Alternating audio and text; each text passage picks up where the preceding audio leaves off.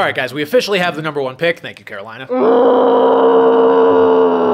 Is he okay? Not since 2017. Anyway, we have a decision to make. Do we spend the #1 overall pick on a quarterback, or do we keep Justin Fields? Well, on one hand, Justin has played pretty well down the stretch. Yeah, but on the other hand, he only has one 300-yard passing game all season. Plus, if we keep Justin, we're gonna have to pay him soon, whereas if we draft a new guy, he'll be on a rookie deal again, and we can spend that money elsewhere. Sure, but what if the new guy sucks? Draft busts happen all the time, and we already know Justin can play NFL football at a pretty high level. Guys, I got it. I know what we're gonna do. We're gonna trade Justin Fields. Smart. And not draft a quarterback.